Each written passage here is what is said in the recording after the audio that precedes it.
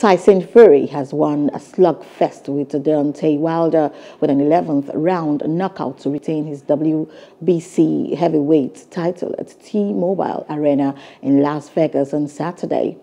Fury knocked Wilder down in the third round, but the American responded in the fourth, sending the Briton to the canvas twice, thanks to his powerful right hand. But Fury ultimately overwhelmed Wilder to remain undefeated. With the win, Fury, 3-1-0-1, is now taking 2 of the 3 meetings between the rivals. Hello, hope you enjoyed the news. Please do subscribe to our YouTube channel and don't forget to hit the notification button so you get notified about fresh news updates.